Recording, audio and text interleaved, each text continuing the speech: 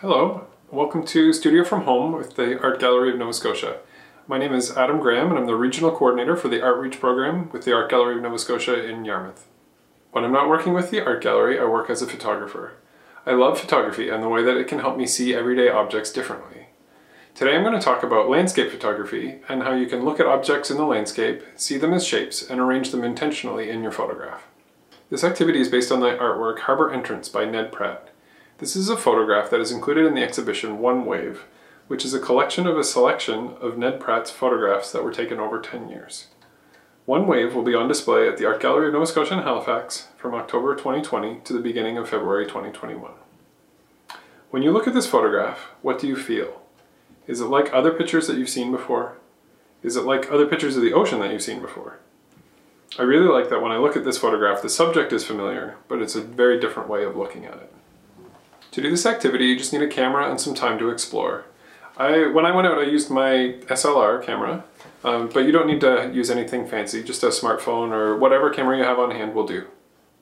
One way to get better at photography is to have an idea in mind of what you want to photograph before you go out and take your pictures. So for this activity, I want you to think about the composition of your pictures before you take them. When you look at Harbour Entrance, you see that Pratt very intentionally put the horizon line right across the middle of the photograph. Kind of splits the top and the bottom into two big rectangles. And then again on the bottom there's another line right in the middle that splits the bottom into two halves as well. So what you get are three rectangles that are perfectly balanced top and bottom, and then also left and right as well. When I wanted to take my pictures, I tried to keep that simple composition in mind. I looked for geometric shapes and I tried to find symmetry either top and bottom or left and right to keep things really balanced. Let's have a look at some of the photographs now that I made when I went out on my photo walk. I found this a really interesting challenge because it's not something that I usually do in my photographs. Usually I'm looking for diagonal lines or curves or ways to add depth to my pictures. So to really simplify things down to geometric shapes and try to find that balance, try to cut the picture in half, either horizontally or vertically, was really different for me, and it was a really fun challenge. This is one thing that I really like about Pratt's compositions, is that it encourages you to think about the world differently and the things that you see.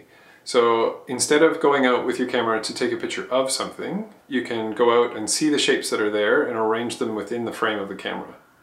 One quick safety note while you're out taking your pictures: as you move around and try to make your compositions in your camera, make sure that you're not moving your feet while you're looking through your camera or at the screen of your smartphone. It is too easy to trip over something while you're doing that, and it is definitely something that I've learned the hard way. After you get back from taking your pictures, there's definitely still more that you can do with them. There are a lot of free editing apps for either computer or your smartphone that will let you really dig into your pictures and play with the composition through cropping or contrast, and you can continue to just have fun with them that way. We would love to see what you've created. Please tag us on social media so others can see your work as well. Thank you for watching this video. Stay tuned for more videos and lessons from Studio from Home with the Art Gallery of Nova Scotia.